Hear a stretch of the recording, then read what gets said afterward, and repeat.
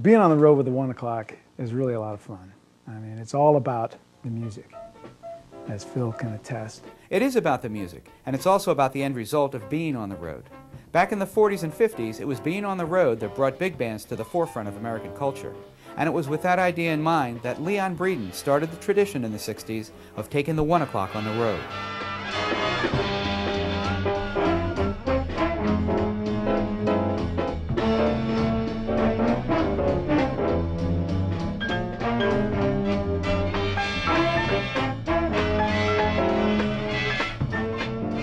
It's the live concert performances of this band that reach audiences around the world, enhancing the reputation of the University of North Texas Jazz Program. In the 80s, it was Neil Slater that expanded that goal by organizing international tours for the 1 o'clock, as well as producing live recordings of the band at venues around the world.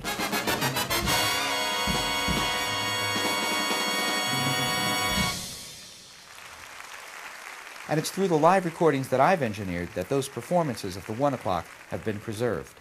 I think it's important to capture the 1 o'clock in live concert settings so that people can appreciate just how consistently outstanding this band performs, not just in the studio setting, but also in concert.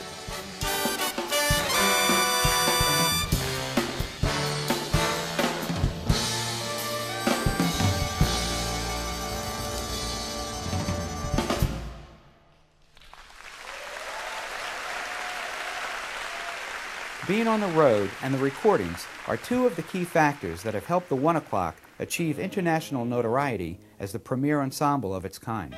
And that in turn has brought numerous young talented musicians from around the world to the University of North Texas Jazz Program.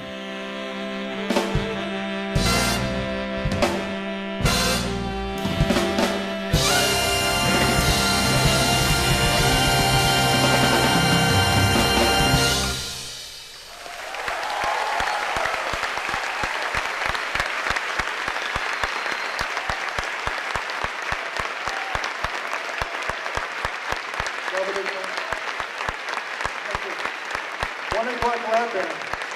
1 o'clock Lab Band, North Texas. Thank you for a great audience.